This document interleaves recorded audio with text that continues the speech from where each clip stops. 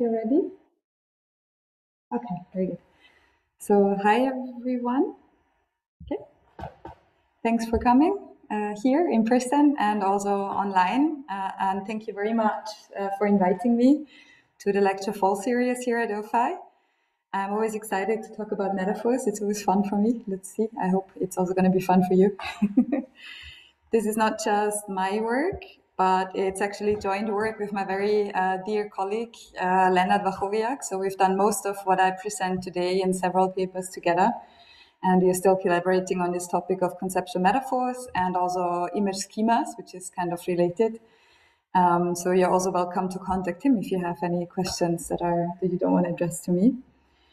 The whole idea is based on the principle and theoretical foundation of embodied cognition. So the idea that our cognitive processes are somehow rooted in our physical interaction with the world, in our body's interaction with the sensory world. So the idea is really that cognition is not just something abstract in our mind, but that is something that is shaped by how we experience the world, and those recurring patterns that we have in interacting with the world then shape these schemas or form these schemas that influence higher level cognition as well, such as language. This idea goes back to George Lakoff and Mark Johnson, who are, especially Lakoff is the person who has done most on conceptual metaphors, I guess, in the beginning. So one example is, as a child, we make very early experiences with things that can be inside other things. So for instance, we learn that liquids can be inside a glass, and if you spill it over, it's not inside the glass anymore. That's the first experience of a container. We can also go inside and outside of things, such as a box or a house, if it's a playhouse or a real one. So we have repeated and recurring experiences of containment. This is even before we start speaking. So some of these already start forming before we can even speak. So then these fundamental experiences are believed to influence language in the way that we use those constructs in expressing things such as emotions or higher level abstract concepts. So for instance, to say he's out of his mind resonates of other things that are out of other things in the physical world. Or it's very common in English, German, and some other languages to express emotions by talking about the body as a container. And then when you get angry, the container overflows, or when you're very happy, the container overflows with joy in that case. So there are many examples for that kind of metaphor. So conceptual metaphors are this cognitive mechanism that allow you to transfer knowledge structures. So not the entire concept as such, but really knowledge structures from one domain to another. The ones that we are most interested in are the ones that transfer from the physical world to the abstract world, because that's the most interesting one for us. These are the most common type of conceptual metaphors. So it's usually you have some kind of source domain that is rooted in the concrete world, and then you have an abstract domain to which you transfer those knowledge structures. This is also called metaphorical projection or domain transfer. So one example that's always used, that's like the most common conceptual metaphor you find everywhere, is this idea of love is a journey. So you have all these path and journey ideas or the concepts from this domain that are used in order to express ideas about love. So if you say, I don't know where our relationship is heading, it's a very clear walking along a path, following a journey kind of metaphor. Or we will go our separate ways is exactly the same idea of, you have a path that you follow and then you split paths, so to say, so you're not on the same path anymore if a relationship doesn't work. So here, the source domain is really the physical domain of walking along a path, following a journey, and then love as the abstract domain to which concepts are transferred. So why does it make sense to analyze metaphors at all? The idea is that metaphors are everywhere. So whenever we communicate, whenever we talk, there's a metaphor there. Not always. There are some expressions that are not metaphoric, But here we really don't mean metaphor in the rhetorical figure sense. So it has nothing to do with similes or litotes or those kind of things. It's really this idea of domain transfer. And this is much more common than figure of speeches or metaphoric language in a literary sense. So metaphoric language has also been found to be more persuasive than non-metaphoric language, which is an extremely interesting study that I recommend, by Karan and Shutova, who have done, and some other colleagues, who have done a lot of work on metaphors already. And they analyzed the success of profiles on social media to see if people are more successful, and if those people that are more successful use metaphoric language or not, if there's a pattern there. And they actually found that people who tend to use metaphoric language have more followers, have more reactions on their posts, and so on. So that's quite an interesting study there. Conceptual metaphors are also used to convey emotions. So it's very much connected to our most inner self. And the idea to use language models in connection with metaphors is that it might be able to help us to analyze such language across natural languages. So not just to have some few examples as it is done now in English, or maybe 4 or 5 of them in Spanish or German, but to have really a bigger corpus of language that is annotated by metaphor. So we can also analyze then how they differ across languages, and how things are conceptualized differently depending on which language people speak, and the language is naturally connected to the culture as well. So this is also a very transcultural topic. There are 3 major tasks that are interesting or have been done from the computational perspective for metaphors. The most common one that most people have done is metaphor detection. What we have introduced or contributed to, I think 2 or 3 other people have looked at this as well, is metaphor identification. So I'll talk about this in a minute. And the third one is to do either of these in cross-linguistic analysis or cross-lingual analysis. So the metaphor detection is the most basic one. You take a sequence, you have some kind of sequence of natural language, and you try to determine whether individual words of that sequence or the entire sequence is metaphoric. So very frequently the corpora are sentence, and then 1 if it's metaphoric, 0 if it's not, for the whole sentence. That of course makes it a little bit difficult to understand what's going on, where exactly in the sentence the metaphor is, if it's a very long sentence. So for instance, what you do here is you look at the different meanings a word can have in their context, and then you try to evaluate whether the meaning of the word is a physical one or an abstract one. And if it is abstract, whether there is a physical meaning that is related to that abstract one. So the mouse can be out of the cage, so you can let the mouse out of the cage, which is very physically opening the cage and letting the animal come out. So here the idea of out of is really very strongly related to the physical world. But then if you use the same expression, out of, for an abstract concept, it still resonates of the same idea. So you're out of your mind, you kind of lost it, you know? So these 2 meanings are connected. So you can still see the reflection of the physical meaning in that second example. For this, we have a tool that's on Hugging Face if you're interested. It's also without computational skills. You can use it. There's a demo, so you can try some sentences if you want. It's supposed to be multilingual. I have to admit we have only tested it on English. But the model it's based on is multilingual, so it can handle other languages. How well it works hasn't been evaluated, because that was part of a paper for metaphor detection. So label 0 here means all of the words in that sequence are non-metaphoric. So the model determines all of these are literal, or at least non-metaphoric. For the second one, it says, hold on, there are some elements here that are actually metaphoric. So this application tries to differentiate between metaphoric words and non-metaphoric words, which is already a little bit more useful than just saying the sentence has some metaphors in it or not.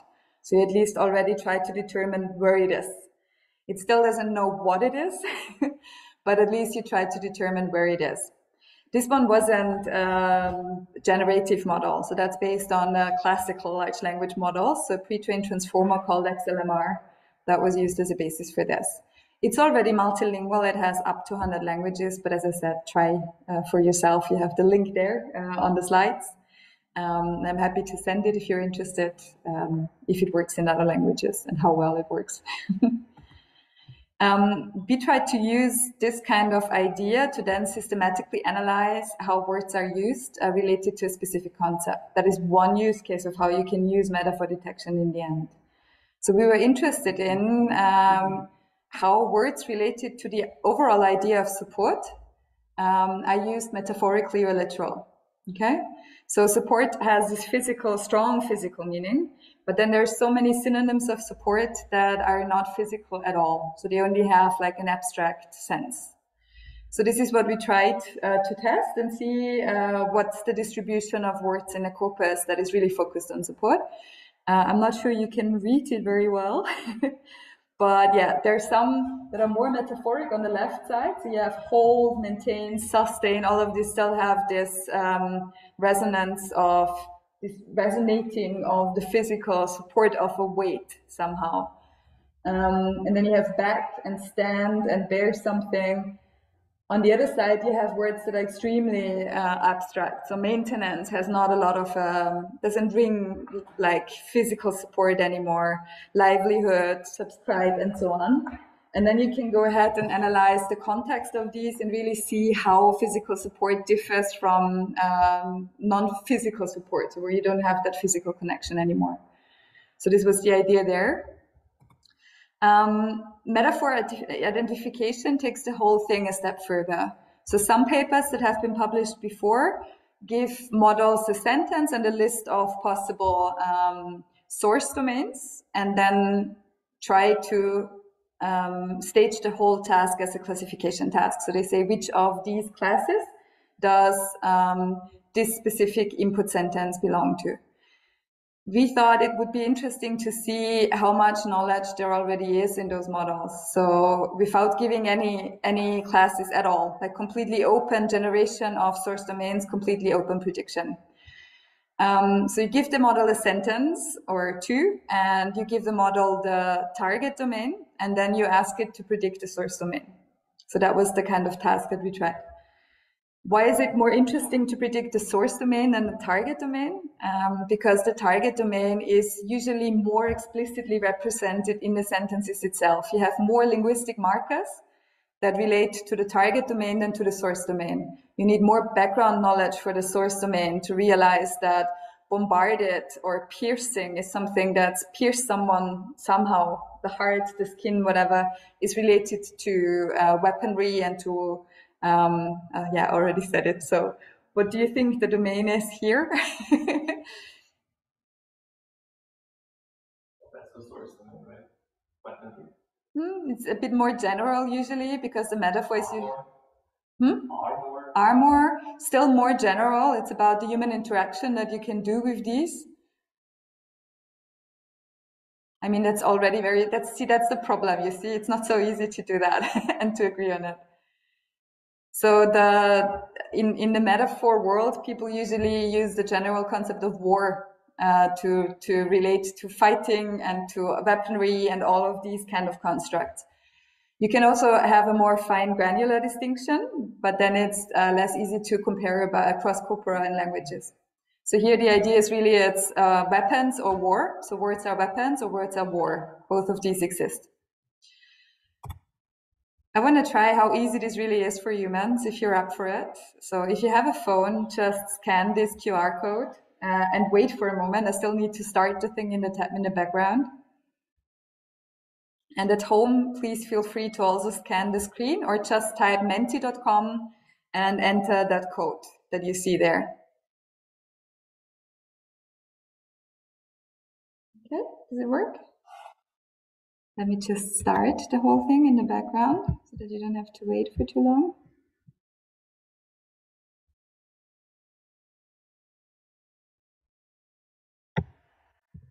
Why does it not present? No, it's just very slow. You should also have the QR code here again. Can you see what I'm? No, you cannot, right? Okay.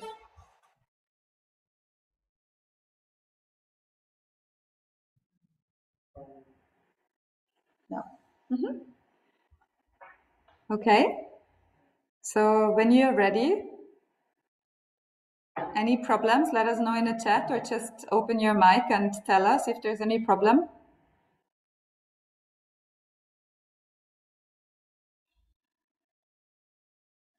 So the idea is to try exactly this. You get a statement, you get a domain, which is the target domain, and I would ask you to type whatever you think is the perfect source domain. You already have access to it? Can you show the QR code again? Uh-huh. Or is it the same? It should be the same. Let me just go back. Yeah.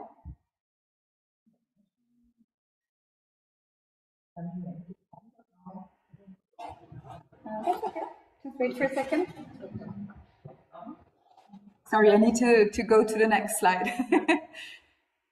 Okay, so when we are ready, then I will just start the task. Let's say it's not a quiz. Okay, let me just go to the next slide. Here you go.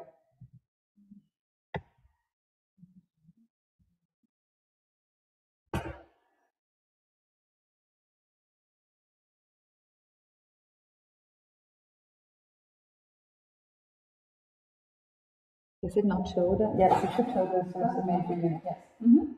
Oh, good. Okay, we got one response. So maybe more. Maybe everyone's saying the same.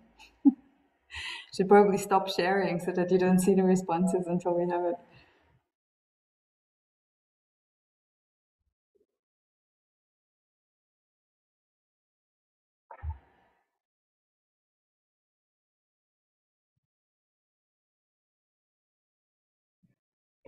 Okay.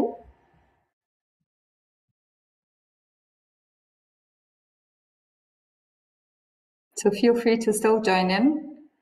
Just connect via the links or the QR code here.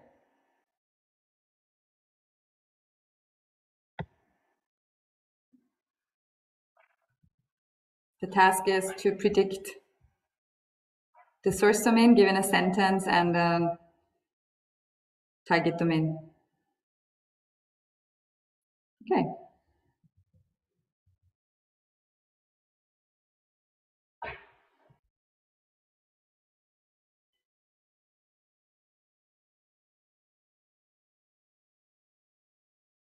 Right, let's take a look. So we have some responses in, some more, okay?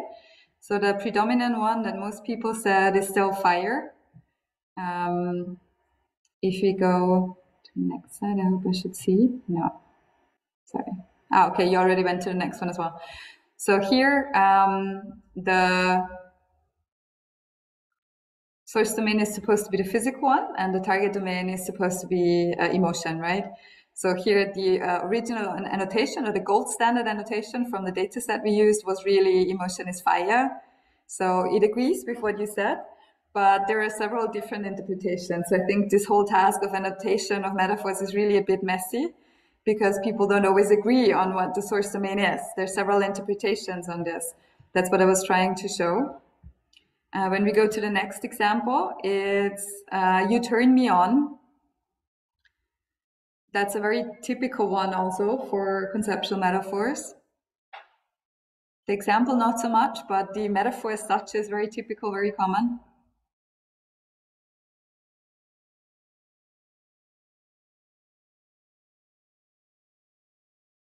Okay.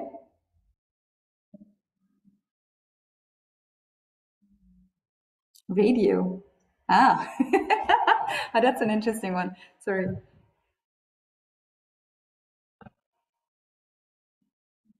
Okay. So electricity is the big one. Interesting. Okay. Okay, I think we'll leave it at that. It was just a short experiment. So the original one, the gold standard, but that's not like the only truth, right? But the gold standard for this one was actually machine. So people always talk about relationship is a machine, you know, our marriage is working, it's functioning. So here people thought, yeah, this is more of a machine, you know.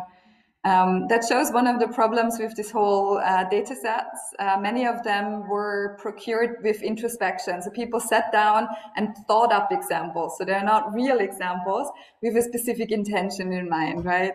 But then if you give it if you just, present it to someone and say, tell me which source domain that is, you get different answers. So there's not always one.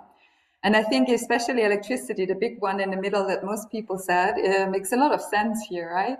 I mean, what do you turn on? Switches, everything that has electricity. So maybe machine isn't the only, source domain here. Okay, let's go back to the slides. That was just a short deviation. It's really nice that I can always check what people are seeing to go in the next. Okay, so when you try to have a model do the same thing and say, here's the sentence, here's the target domain, tell me which source domain it is, it's exactly as challenging. So what does the model say? And how do you compare that prediction with the whole range of possibilities? So maybe it's a synonym of what the gold standard says. Maybe it's closely related. Maybe it's a domain that in a knowledge graph would be just below it, just one relation and far away from it. So maybe those source domains also make sense, So that's what we were interested in. And we think that this kind of task shows you a little bit of how much inherent knowledge these models have learned about metaphors. So the task is really something like your words pierce my heart, and then you give the target domain words, and then you expect the model to say something about weapons or war. Why use a generative language model for this, where you have to pay, where it's not so easy to access, slowly becoming better, but still not exactly open source or very easily available? We thought that it's more interesting to go into the task without any explicit grammatical assumptions. So frequently in conceptual metaphor research, people had specific assumptions about metaphors. Something that specific verb preposition pairs are indicative of spatial language and thereby give you a lot of information about metaphors already. Those kind of assumptions limits the type of text that you can analyze and limits the type of domains you can look at and the materials that you can analyze. Furthermore, generative models are able to output any length. Okay, so you can just tell it, I want a sequence length of that, and then it can produce shorter and longer sequences.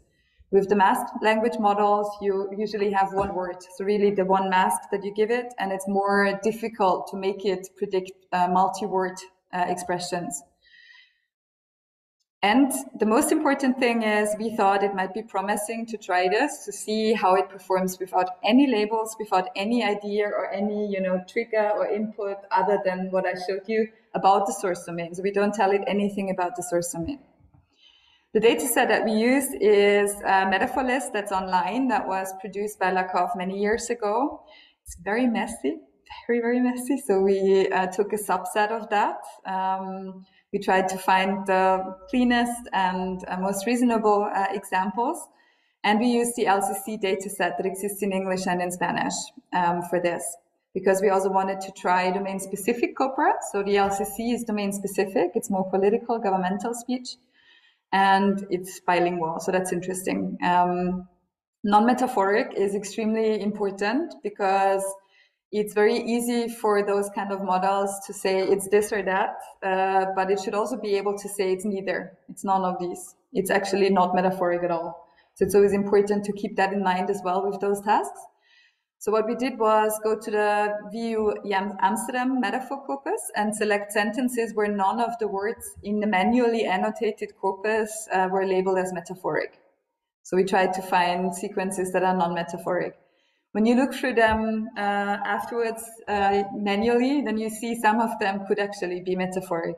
That's always the problem with annotation. People get tired, make mistakes, so none of these data sets, of course, are perfect.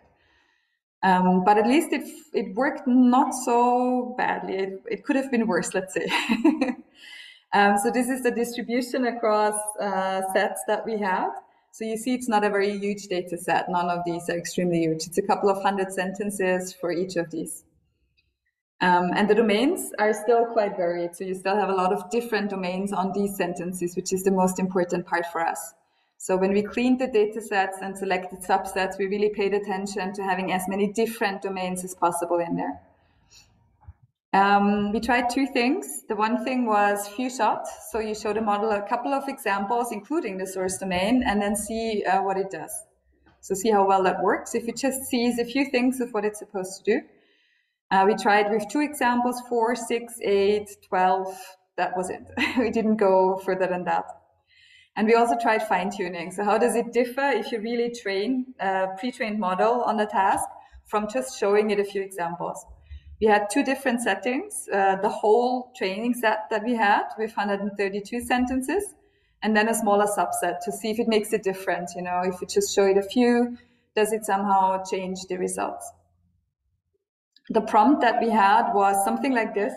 So extract the conceptual metaphor from the following sentence. The sentence is, "You're wasting my time." I hope you're not thinking that right now. Target domain is time. Source domain is to be completed. So that's really zero shot. So no other examples, nothing. So we turned that into few shot. So for instance, with one example, it would look like this. We give it still the prompt with the instruction and then some few shot, in our case, some few shot examples because the minimum was 2. That would look like this. So our relationship is at crossroads, and then you have relationship as target, and the source domain, the physical one, is journey again. So what we expect or were hoping or interested in is to see whether the model is extremely biased by the examples that it sees or not, or what exactly happens. The evaluation we did with 2 different scores. It was actually a very difficult thing to consider, and I still think there's a lot of work that still needs to be done in this direction, which is how can you evaluate a prediction that might be close to another word or might be close to another concept, but not exactly the same string. So how can you really measure how close the prediction is? Or even worse, which we also found quite a bit, if the model makes a prediction that's better than the gold standard. So it's kind of tricky to evaluate this task, to be honest. We tried 2 things. The one is classical semantic similarity. How close is the vector of the gold standard to the vector of the prediction? And we thought it would be interesting to include some information that has hierarchical information in it. So if there is a concept that is close to the gold standard, in a hierarchical tree of concepts, then a knowledge graph would know, that this is still more similar than something that's very far in the tree. So we use those structured resources or knowledge graph embeddings that are trained on structured resources that encode those kind of trees, which are WordNet, Wiktionary, DBpedia, and Web is a lot, LOD, so that's linked open data. And to this end, there's a very nice, convenient library called Knowledge Graphs Vec2Go that we used for this purpose that gives you similarity values for all 4 of these resources. And then you can see if all 4 of them are quite high, then you can assume that it's quite close. So then we would count this as a good prediction. We thought it would be extremely important to also take a look at the test set results manually to see once the model has been, trained or prompted, what happens with the test set, and really manually also take a look at what kind of errors the model makes. So what we came up with is this error typology of what the source domain prediction is, also looking at the triggers that are potentially there in the sentence. So if there's some certain words that really, really are very strongly related to that prediction, you can assume the model was biased by that. So it wasn't really looking at the metaphor, it was just looking at 2 or 3 words in a sentence and then said animals most of the time. That happened really a lot. The results are quite nice actually for English. So for this metaphor list data set, we got up to 81% accuracy. That's really plain string matched accuracy with, not string matched, but similarity matched with the 2 measures accuracy. But then again, this data set is the one that's the cleanest, right? That's the one with most of those thought up examples that were developed by introspection rather than real world data corpora. For the non-metaphoric, it struggled a lot more. So it was much more difficult to correctly predict if a sentence is non-metaphoric. The domain-specific, more complex, longer data set was also more difficult, and Spanish was the worst by far. I will come back to that. When we evaluated which one worked best, Like, should we do few shot or fine tuning if we really wanted to use this model for annotating data? If you really wanted to use it to provide at least a suggestion to humans of what the source domain could be and then make it easier to annotate maybe. It was very fascinating to see that the few shot performance was a lot better than the fine tuning performance. So that is extremely paradox, because we would have thought it would be the other way around. It would be, you know, if you fine tune the model, it would perform a lot better. Apparently, it seems to mislearn some things that it had there before. So it's very hard to explain what's going on there. That's the next step. For now, we know that this is the situation. The best performance we got with showing the model most examples without changing the inner weights of the model at all, which would be fine tuning, right? So with few shot, you don't change any of the weights. You really keep it as it was trained and just show it a number of examples as assistance, let's say. So what we got for fine tuning was low scores and, most interestingly, lower expressiveness. So the best few shot got up to 78 unique source domains. So it really tried to vary what was predicted. However, when we fine-tuned, and that was one of the reasons why it probably performed worse, it started to predict less varied source domains. So it would always say machine, it would always say plant, so it would always say journey. So there was this impact that we could really notice, you know, that the source domains were less varied.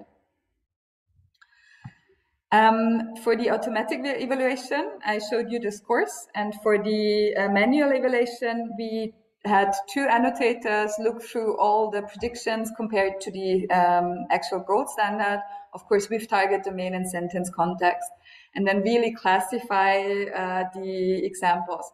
Now, this inter-annotator agreement is not on whether the error class is the same. It's really just, do people agree that this is wrong or that this is correct? So there was enough agreement. It's actually more than moderate agreement. It's good agreement on this, that the model predicted something that can be considered correct or not. The error typology that we found by looking at the examples is this one. It's quite big, but it's very easy to understand. So the first category is there is a trigger. There's something in this sentence that misleads this prediction. So whenever there was anything related to animals and even remotely related to animals, such as a trough of property, you know, it would immediately predict animals. If it said bare-minded or anything, like even if it wasn't related to animals, but just was the same string that was related to animals, it would always say, frequently say animals. So that was a very clear thing we saw. So animal is a big thing in the model. It has a lot of knowledge about it. There's some things where we couldn't explain what was going on, so we called it wrong without trigger. So it's just simply the completely wrong domain, and we're not exactly sure why. So yeah, you give, I don't know how give the idea relates to children. We couldn't really explain that one. Maybe you have an idea. That's one of the examples where we weren't sure where that comes from. Like, why would it say, Sally gave the idea to Sam is ideas are children? So that was quite interesting. Too literal, where it really just takes what's in a sentence and basically starts classifying the words. So if you say money is investment, da, you know. So that's not the task, okay? That's absolutely too literal. When it says it's metaphoric, but it shouldn't be metaphoric, because they saw him advancing is not so much metaphoric, at least according to the VU Amsterdam corpus. And then it says moving is coming, you know. Also not very good prediction anyhow. Too specific. It really looks at people instead of saying something more general, you know. So he finally caught up to schedule, where it says schedule is people, but the process is much more of prosecution or following or something like that. Can also be too general, where it really just predicts something as general as space instead of looking at the concrete spatial relationship that's in the sentence. And the last one is that it selects something that might be related to the actual gold standard, but is further down in the hierarchy, some kind of sub-element. So I think surface is not bad. It's not a bad prediction, but the original one is cover. So it's a little bit of a different, you know, concept here. It's related, but it's not the exact same element. So the most frequent one, as you can imagine, is the one where something was misleading in the sentence, so wrong with trigger. followed by something is predicted as metaphoric, but should be non-metaphoric. Should be metaphoric, but it says non-metaphoric, sorry, the other way around. And the third category that was most frequent is wrong with trigger. So those are the three. So wrong with trigger, wrong without trigger, and it should be metaphoric, but the model says non-metaphoric. Those were the most frequent ones. However, we also found a couple of cases where the prediction was better than the gold standard, especially for the LCC data set that is much more natural than the constructed metaphor list data set. How am I supposed to learn anything if the school keeps placing roadblocks in my way? So the target is set as harm, the gold standard says path, and the model says obstacle. None of the similarity measures came close enough for our cutoff that was counted as correct, but I think it's actually better than path, to be honest. So I think the prediction is actually better. So you see that it's not quite an easy task, really, especially to evaluate, very hard. We are actually drawing to a close for the first chapter of Obamacare. The target here is bureaucracy. The gold is said to be a story, but here also I think the book is better because it's about chapters and not about a story. So it's very specific to a book. So some of the predictions were counted as wrong, but were better than the human gold standard annotation. Yeah. So how well did GPT-3, in our case DaVinci 002, grasp metaphors? Well, fine-tuning are less expressive than few shots. So few shot is better here. You get some good results. If you look at the accuracy on a clean data set, it's actually quite high. So it can probably be used on some data sets to at least propose source domains to annotate us. But it's not so good with more natural sentences. So the more natural, which means longer sentences. We don't speak in forwards, full stop. We use longer, more complicated sentences. So the LCC is more natural and therefore more difficult, as we see from the results. What we also saw is that there are specific types of errors that are more frequent, including also the famous hallucination that's been analyzed everywhere, for which we don't know where it comes from, where it just, there isn't any most reasonable evidence in a sentence why that would be predicted. So that would also be very interesting and something that we want to do, investigate further what's going on there. Like, why does it predict those kind of things? Does it speak Spanish? Not if we look at our evaluation, no. However, the LCC Spanish data set is really extremely problematic. So you don't only have, you have extremely long passages, sometimes, you know, whole paragraphs that are one sentence. So even as a human, it's sometimes impossible to find what they were intending as a metaphor in it, because only the whole sentence is annotated as metaphor.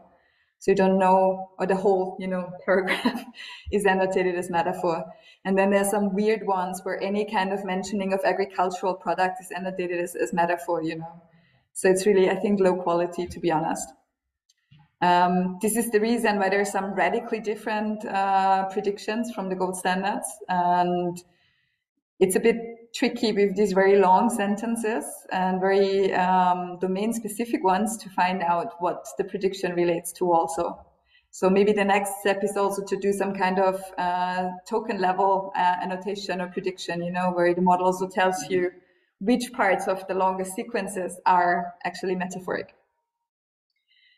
Okay, so frequently, yeah, there's some, as I was saying, there's some passages where you really just don't know what the label relates to.